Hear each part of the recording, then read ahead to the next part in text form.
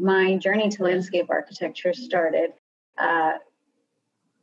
growing up in Louisiana, where so much of ritual and everyday life happens in public space, and absorbing that subconsciously. And then in 2005, actually almost 15 years, almost to the day, in three days, it'll be the 15-year anniversary of Hurricane Katrina.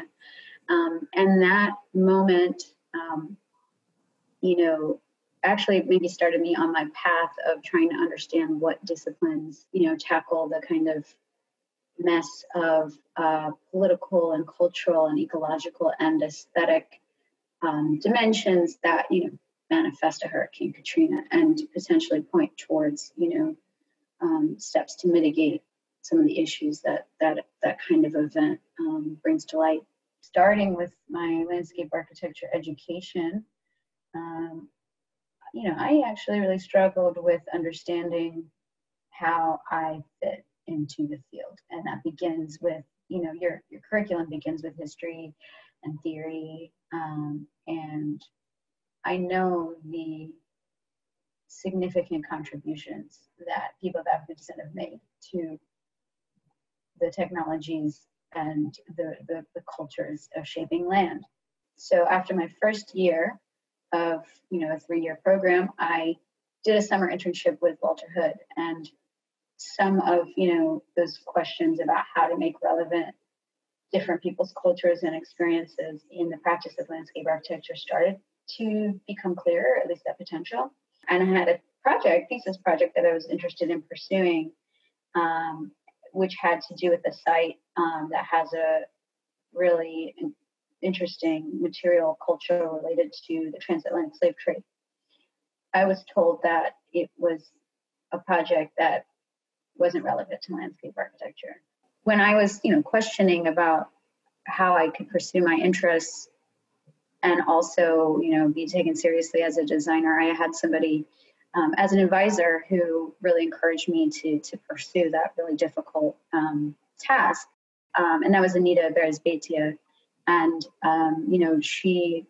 she really propelled me towards, moving in that direction and feeling like it's possible. Like maybe there's not an obvious space for you. There's not a lot of precedents or models, but make one. The percentage of licensed landscape architects that are Black women is 0.02%.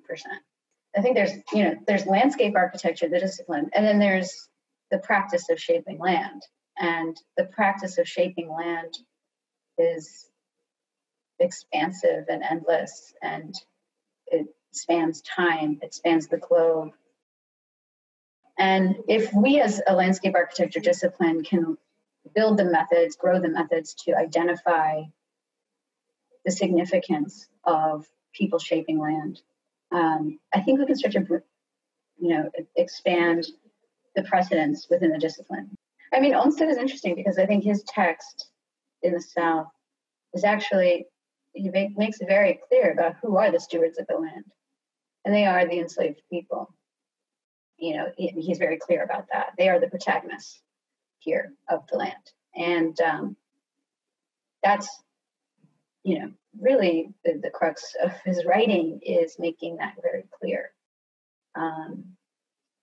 But that's not how we historicize the landscapes. So Olmsted is like he is the most cited witness of 19th century slavery among historians.